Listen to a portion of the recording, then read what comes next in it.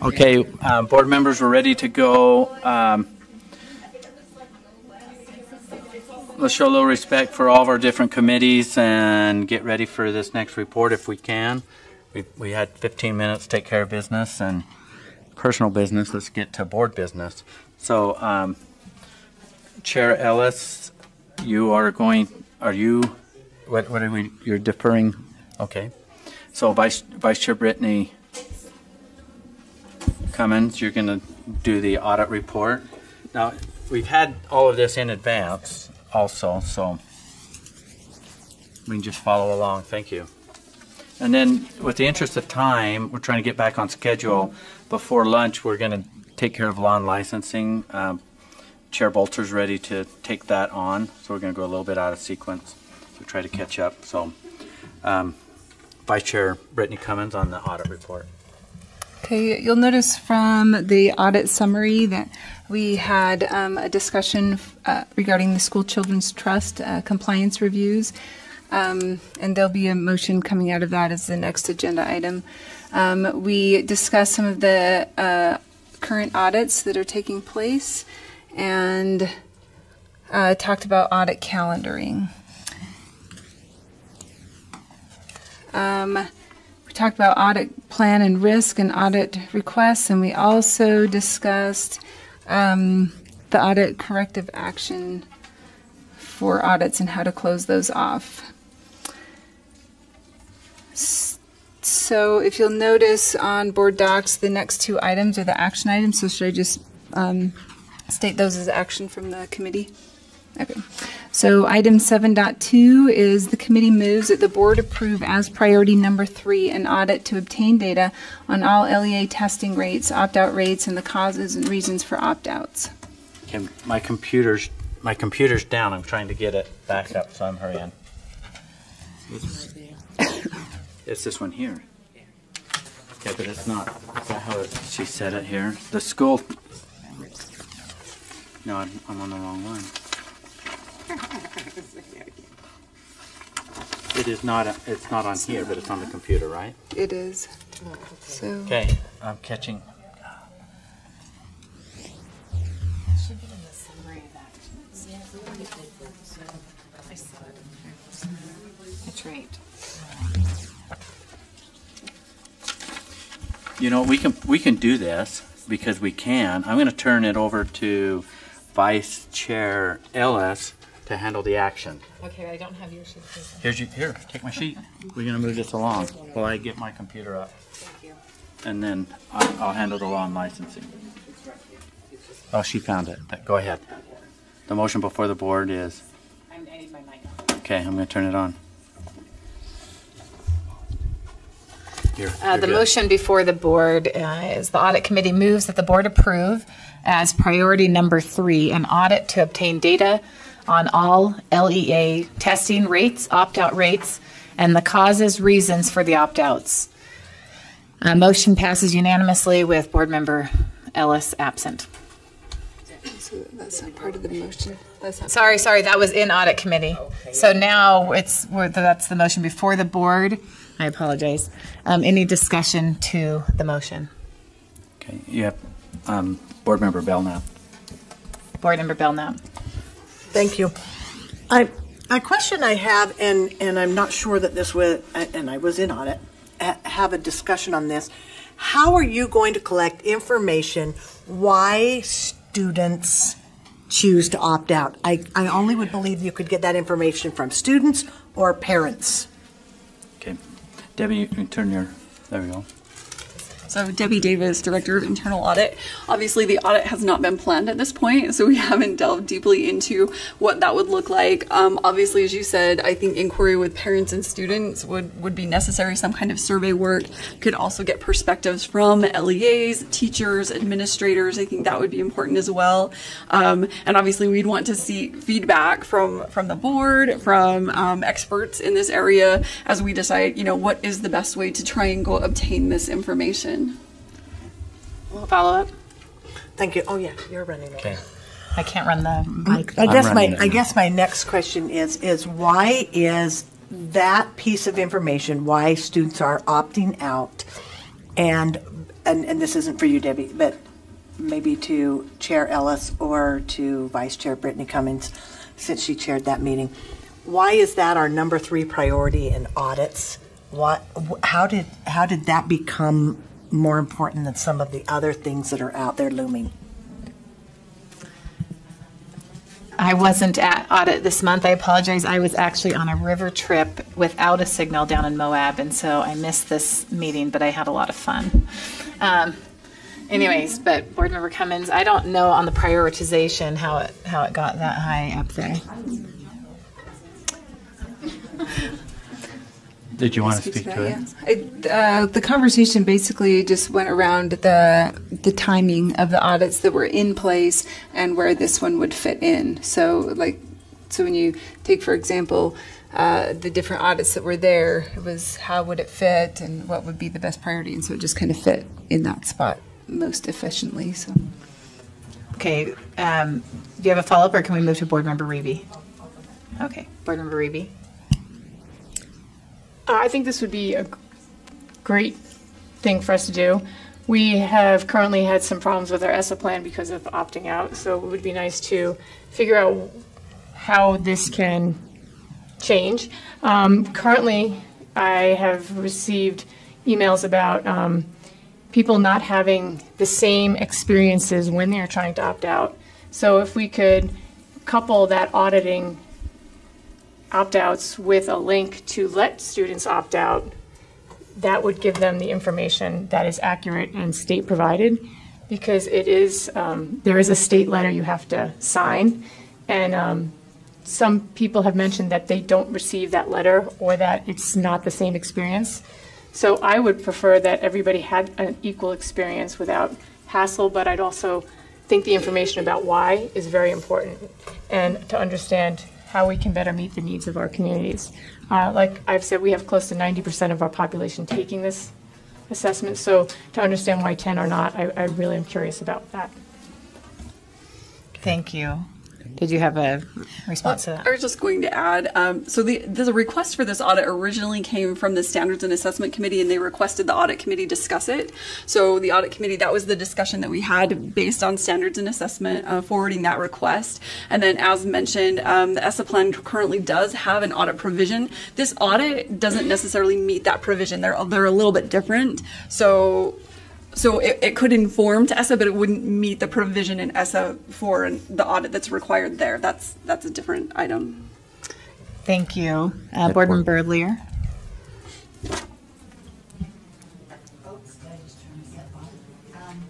As you know, let me just say one more time, I'm not a fan of audits generally, but if we just talked about the millions of dollars that we're spending on assessments, if we just have tied up, we have an assistant superintendent dedicated to that issue, and we just spent, 6 months negotiating with the federal government on an issue related to assessment and opting out, and if that should be allowed by the feds or not. I think that we have excessive evidence that we need to figure out the circumstances of opt-outs and assessments better. I think we need to understand this. I don't pretend that we'll get a perfect understanding from an audit, but at least we will have some empirical information, and we won't just be guessing about why some students take tests and some do not, why some try and some do not. At least we'll have some empirical information about this going forward, and I think that it is responsible given how much time and how much money we're spending on it. Thank you. Board Member Stokes? So could you share with me a little bit of your methodology on how you plan to go about this? So we haven't planned the audit. Based on priority number 3, we'd likely start it around January, February. So having not planned the audit, as mentioned, there would definitely be inquiry. I think we'd have to be talking with parents, students, LEA administrators, teachers. That would have to be a large part of this, maybe looking at the documentation, the forms that for opt-outs, those kinds of things. And then, as mentioned, we'd want to talk to experts and find out what are other variables that we need to consider. Are there other individuals we need to talk to, our associations, things, do they have that information as well? So I'm not going to be here in January and try to contain your cheers, but or tears, either one, cheers or tears. But I'm not ready to vote on something like this until I see what the methodology is going to be, because I think this has the potential of being a ginormous PR nightmare. Yes. And I mean, we've had some of these before that have not resulted well. But if I could see and the board were comfortable with the methodology of how you're going to go and reach out, then I'd be completely fine doing it. But just as a piece of advice, if this starts in January and you haven't seen any of the methodology by then, just, fasten your seatbelts, because you are going to hear from parents you're asking kids, you're asking it'll be worse than the test. You're asking my child to respond to this. You're asking me to respond to it. So anyhow, that's where I'm at. Board Member Stokes, did you want to make an amendment to the motion on the table? I would move that you.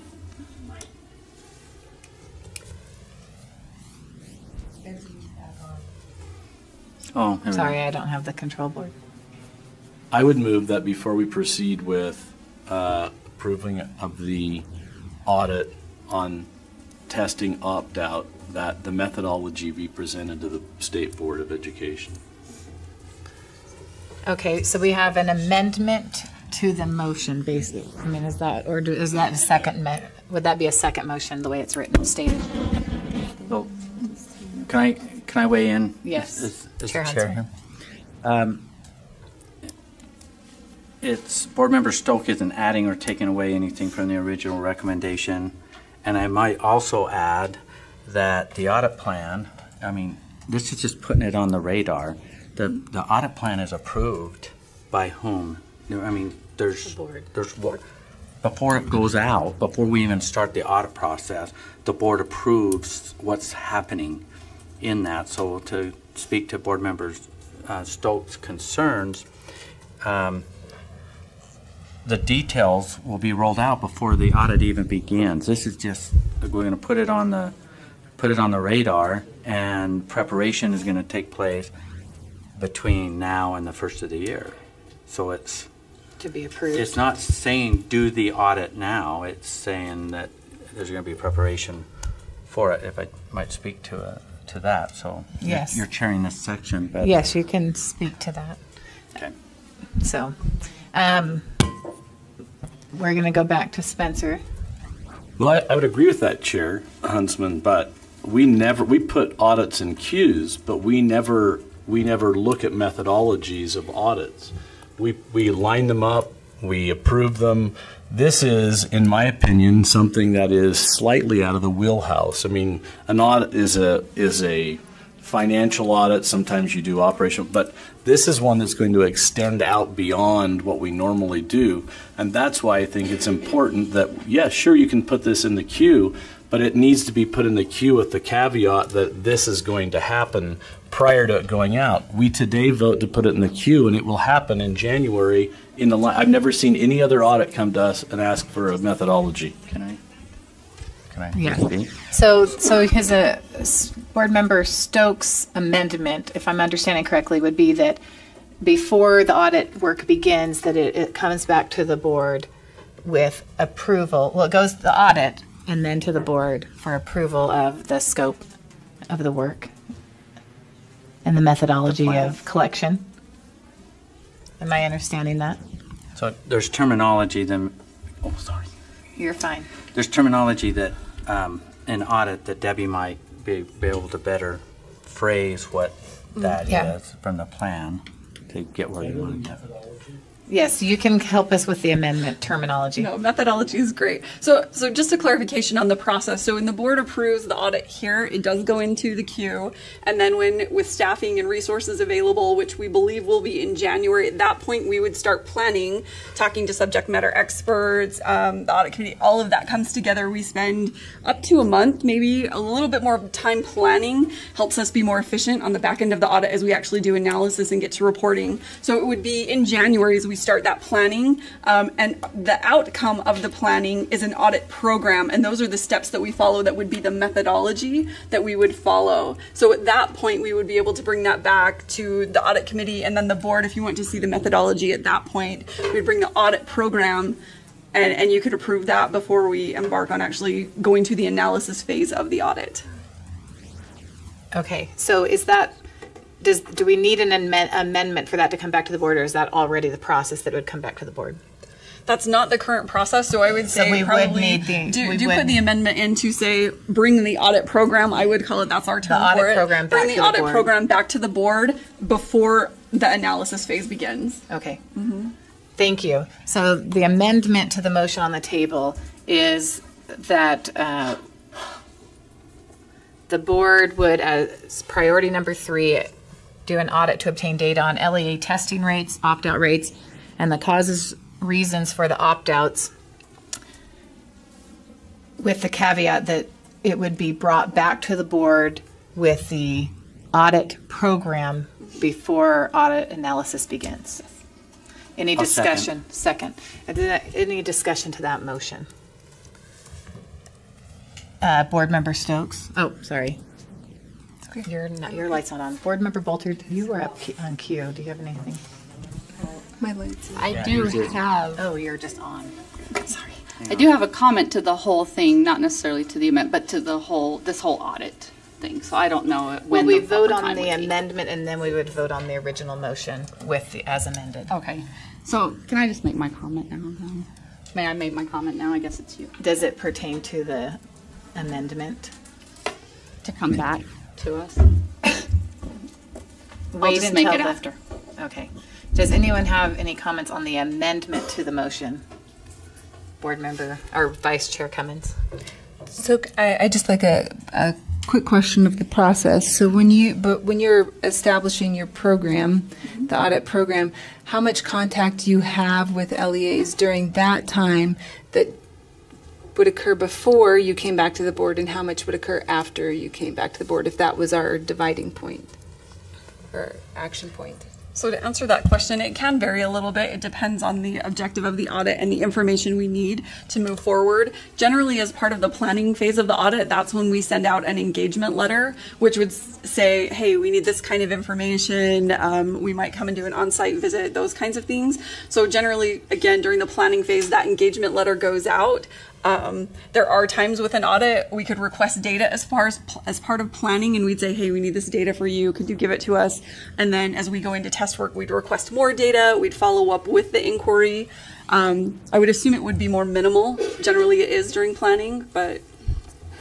So can I follow up? Yes, please. So I would think that to catch the essence of the amendment would be to pull it back even prior to that programming stage, would be to come back to the board kind of with the scope of what type of questions and what kind of data you're going to be looking for, would be, if I'm understanding Board Member Stokes correctly. So Yes. So, Board Member Stokes, are you agreeable to changing that terminology to scope instead of audit programming? I thought my motion was perfectly, actually more than perfectly phrased and clear, and the addition to the new language muddied the water. Sorry. Can you state your amendment then? My amendment was that prior to this audit being conducted, that the methodology of this audit be brought back to the board before anything is done. I mean, that's Okay. that's the motion. Okay, thank you. But that wasn't my cue. I wasn't taking out a cue. I mean, I was in line here, and I got removed from being in line. Oh, I'm sorry. Because it was a question that was asked me, and I responded to it. But that wasn't my... Okay. So do you want to speak to, so Well, I can didn't... we I don't know what an audit analysis before it heading forward is. So that's why I want to go back to this original. I don't want any contact with the outside world until we've had the discussion. Okay, so the amendment misstated by myself was seconded. So Lorraine, as our parliamentarian, can we rephrase that amendment still?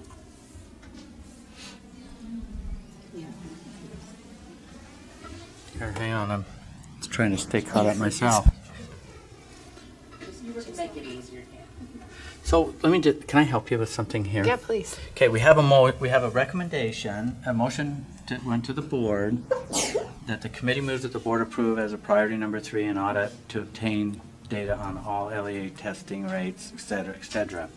Board member Stokes went to comment on that, and then that got kind of turned into an amendment which doesn't take away or add to the original motion. This is how I see it. Maybe you can speak to this, Lorraine, on this. So we're back to the very beginning motion. If we want to do what Spencer's wanting to do, it basically gets killed. The original motion gets killed and it goes back to committee based on these comments and say, okay, what betterments are you wanting to? Okay, so you want us to vote on the original motion and then do his. We're at a place here where if that wasn't Spencer's second, if that second wasn't what he wanted to do, then I withdraw my second, and so we're not going to vote on anything. So we're back to the original motion. Okay. With a lot of people having comments. So Sorry. Are you? Okay, can we do that? That's the question. Okay, you're on. Okay, I'm going to suggest that in your original you said that we wouldn't do the audit, which kind of goes totally opposite from the motion. If you just change it to say that basically you approve the audit being placed on the list, and before the audit planning begins, the methodology be brought back to the board. I think then that adds to it. It's still you're still approving the audit with the caveat. Is that what you want, Spencer? No. You just don't want it approved. No. Okay, so he just wants to vote no on this. Yeah. Okay. That's what I. Okay. Thank you. So I withdraw my second. You don't have Spencer, you took your light off. Remember, you took my light off. I don't control it. I don't control it. Okay. I turn it on, you turn it off. My original amendment to the motion was that we do the audit, but that before the audit's done, the methodology comes back to the full That's board. what you just said. And then, I didn't say ever to not do the audit. I was saying. Okay. That's what Lorraine just said. Are you agreeable?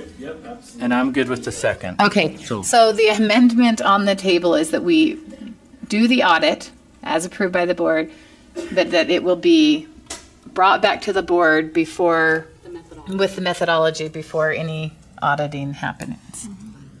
Any planning happens. Well, planning is the methodology. No, just the methodology is brought to the board. I know what you mean, and we'll go with it. Okay. Yes. So any discussion of this motion, Laura Belknap is in queue.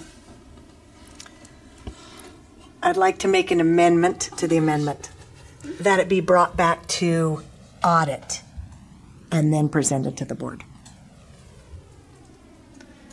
Second.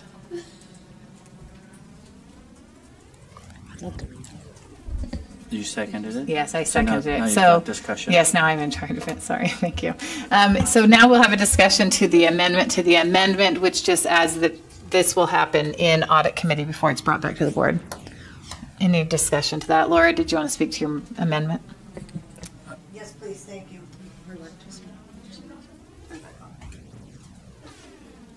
Yes, please. Thank you. Out of full disclosure, I was actually under the assumption that this did satisfy the ESSA plan request, and that was part of the reason for it. But now, in full disclosure, that does not do that.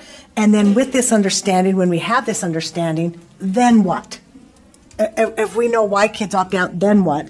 And I still think most of the information is going to be anecdotal from this audit rather than factual like you would have in a performance audit or a financial audit. Thank you. So is there any further discussion to the amendment, Sorry, are you trying to speak to that? Okay. Okay. So Hang on. Board Member Cummins, was your comment on the amendment to the amendment? Sorry, Superintendent, I didn't see you. It was in response to the amendment. Okay. Okay. Superintendent Dixon. You're on. So I just wanted to clarify the ESSA comment, and we can talk more about this afternoon, but the audit was actually something that we discussed with the Department of Education when we were discussing our intentions for ESSA. So it's part of it. I mean, we'll talk about it later, but I just don't want to leave it hanging out there that there was some misnomer that this had nothing to do with it, because that's not accurate, but we'll save it for later. Okay, so we'll go ahead and vote on the second amendment, which is that we will prioritize an opt-out audit. It have to be specific, or can I just name? That it just go to audit committee, so I can just say that part. Thank you. That it goes back to audit committee. All in favor? Aye. Any opposed? The voting was unanimous. So now we will go back to the first amendment as amended, which is that it comes to the board to approve the methodology after going to the audit committee.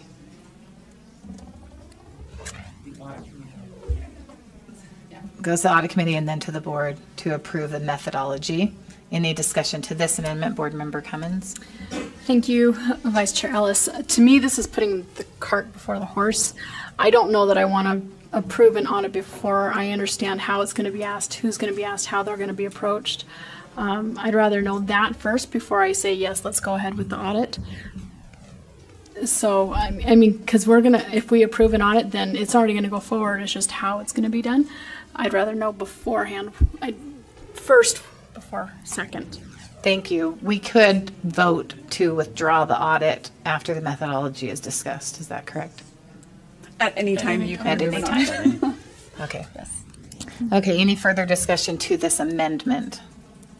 Okay, all in favor? Aye. Any opposed? Voting was unanimous. So now we will be voting on the original motion as amendment, which is the committee moves that the board approve as priority number 3 an audit to obtain data on all LEA testing rates, opt-out rates, and the causes, reasons for the opt-outs. That will then go back to the audit committee, where methodology will be discussed and then brought to the full board for approval prior to beginning. Any discussion to this motion?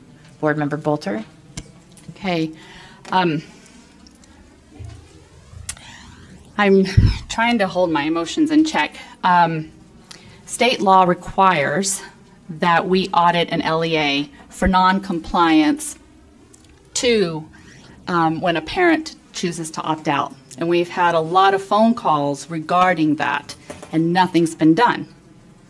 But now we are okay to audit parents for why they choose to opt out, because that's who we will be auditing. We will be auditing the parents. And the parents, they don't have to answer to us. That is their parental right. And this just completely, anyway, I just, basically they don't need an answer to us why they're choosing to opt their child out. So this audit is just absolutely wrong.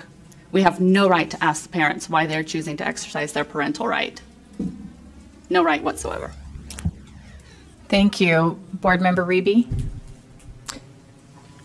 You can opting out of the audit. I think that if you felt strongly about opting out of an assessment and you were given an opportunity to explain why you're opting out, that could guide our decisions. I would take advantage of that if I was opting out my students. Some of the reasons why I've heard people opt out is because they feel that the test doesn't reflect doesn't give enough latitude to their students with disabilities. That's something that we can work on. If we felt the test was too lengthy, that's something we can explain. I want to know why people are not happy with some of the things we do. And I think this gives them a great platform. If people choose not to respond, we can't hold them accountable, but we can give them a platform to speak to us in another venue. I don't think this would be considered something that if you didn't fill it out, you had to take the test. We can't force anybody to do anything. So I think this is just another avenue where people might be able to give us their opinions and their thoughts about why the test is valuable or not valuable. Board Member Cummins? Thank you. To Board Member Bolter's comment, though, I think we already do that with the amount of calls and complaints that we're receiving because of the process that we already have, and nothing is being done to address that, even down to the district level. We're seeing mass confusion, especially in the classroom with the teacher's interpretation of our rules. So it's causing a bigger problem than what we should be looking at with this audit. Again, it's that what comes first, who's on second type of deal. And, I think we should do first things first before we second. Thank you. Board Member Warner? I understand what Board Member Bolter is saying, but I think I really like Board Member Reby. I would really like to know why. I have opted a daughter out, but I've not called on a hotline and explained why. And so it would be interesting to see if we need to be shaping our decisions with why people are opting out. I think it's a great time for us to explain that maybe the test is really lengthy. Maybe it doesn't conform to something. Maybe we're spending a lot of money on testing and not enough money in the classrooms. There may be a variety of reasons why we have people opting out. And so I think that this would be, we don't have to have parents that are cooperative, or maybe they don't want to tell you why, but I think it may help shape some of our decisions, because clearly something's going on and people are opting out. So I think this may, but I agree with Board Member Stokes. I'd like to know what we're doing beforehand. Board Member Wright? Thank you. I just don't like the word audit. It sounds a bit scary, like these parents have done something wrong, or we're checking to verify that they're complying with something. Something like a survey. I mean, if you just told me we're going to send an email or even a letter to every parent who opts out and ask them, and even have a multiple choice and even a free form response, because if they want to expound for 1,000 words on why they're opting out, I think that might be of interest. And so it's genuinely an inquiry to find out, rather than, you're not paying your taxes kind of approach, which it just seems to be when you use the word audit. I mean, so I'm interested, Debbie, am I too conspiratorial here, or is that some truth to it? I mean, is that what you're planning on doing anyway, or what were you planning on doing, like hauling them in, or what? Tell me more here. So to speak to that quickly, again, we haven't planned it. It would be part of the methodology that we'd want to bring back to you. I like the idea of a survey, a free form. Audit does have a stigma with it. People perceive it differently, right? It can be scary, it can be fine, it can be value add, it can be assurance, it can be a lot of things. And I think as we put a survey together and craft questions to try and get the feedback to meet the objective of what we're trying to do, we'd really want to be careful with the language that we're using. Maybe not using audit. We don't want to do that because we don't want to scare people. So I think we can craft that and use language and make sure our tone is appropriate. Again, to get to put the questions together to get the feedback to meet the objective of what we're trying to do, which is get information to inform decision making. Thank you. Board Member Reby, did you have an additional comment? So when we started this discussion, I kind of stated that this is kind of an opportunity for us to create a experience across all districts. Right now, the pushback that I get is that parents aren't getting the same experience from district to district. So if it's a link that gives everyone the same information, that would be beneficial to our organization and to all the LEAs. So they would have a uniform experience, because you are suggested to use the state form. In my district, if you don't use the state form and you call up and say, I don't want to take the test, that works. As a teacher, I have a responsibility, and as a person who assesses the whole school, my responsibility is to say that this is the form I received, this is the communications I made. I can't just say as a teacher, my kid decided he didn't want to take the test today. I have to contact that parent and say, are you aware of this? They say yes. I'm like, great. Could you fill out a form? I don't feel like it. Okay, I'll just write it down that you didn't want to, and then I talk to my principal. We want accountability, and, you know, I'm totally fine with whatever my constituents want to do. But to call it an audit, I guess, would be, you know, maybe make people feel bad, but to have a uniform experience in an audit fashion might benefit our organization. So I'm always for more information. Thank you. Thank you. Before we take a vote, I would like to make a comment as well on this item. I have been stating for a long time that instead of trying to convince people that this test is good for them, that we need to be asking them why. However, when I saw this pop up on the audit agenda or summary of actions, I had an uneasy feeling because I'm concerned about the methodology. And so I appreciate Board Member Stokes' amendment to this so that we can come through, because I agree. We need to let people express why. But what I'm concerned about is that we have an approved ESSA plan right now. And basically, we've said in this ESSA plan that we will figure out why opt-outs are low and remedy the situation, which is in direct conflict with what state statute currently states, is that parents are allowed to opt out without any ill effect to the schools. And now we're telling the federal government that we're going to remedy this situation. They don't mesh. They don't work together. And I have huge concerns with that. And so I'm going to vote no on this because I'm concerned about how it's going to move forward. But I also wait with great anticipation of what methodology is used for this. So anyways, is there any further discussion? Oh, Board Member Hanson. I move previous question. Okay, so we have on the table, call the question. So we need a 3/4 vote to approve that. So all in favor of calling the question? Aye. Aye. Any opposed? Okay, the question is called. So we'll go back to the original motion on the table as amended, that the committee moves that the board approve as priority number 3 an audit to obtain data on all LEA testing rates, opt-out rates, and the causes, reasons for the opt-outs, and that it will go back to audit committee to develop the methodology and then come to the board for approval. All in favor? Aye. Any opposed? No. Okay, can I have the ayes? Please raise your hand. We've got Chair Huntsman, Board Member Reeby, Board Member Warner, Board Member Gravitt, Board Member Lear, Board Member Stokes, Board Member Hanson, Board Member Cannon, Board Member Wright, Board Member Cummins. Vice Chair Cummins, sorry. And do you need the... Okay, so the noes are Board Member Cummins, Board Member Belknap, Board Member Bolter, and Board Member Vice Chair Ellis. Thank you. We'll go back to Brittany.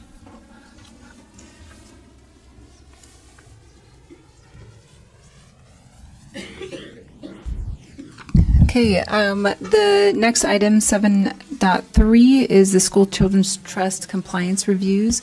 So we had a member of the School Children's Trust section come and give a report on their compliance reviews. And so the motion for the board is to accept the corrective action remedies outlined by the School Children's Trust section and online training, sending information to LEAs discussing policies, procedures, roles, and responsibilities with the Trust Advisory Committee. Sorry. This is the motion. Okay. So the motion on the table is that the Audit Committee moves that the board accept corrective action remedies outlined by the School Children's Trust section. Did you say all of that? Example, in-person and online training, sending information to LEAs, discussing policies, procedures, roles, and responsibilities with the Trust Advisory Committee. Any discussion to the motion? Seeing no discussion, we will vote on the previously stated motion. All in favor? Aye. Aye. Any opposed? Motion passes unanimously. And that concludes the Audit Committee report. Thank you, Vice Chair Cummins, for taking that on for me. We'll turn the time back over to Chair Huntsman.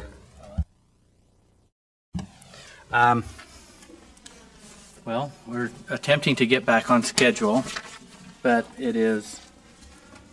So that concludes everything on the audit. Yeah. At this time, we're going to break for our lunch. We're going to try to get another report in before lunch, but. Well, and people want to quickly do law and licensing too. Is there any objection that we knock out a few committees before lunch? Am I seeing any? Can we move this forward?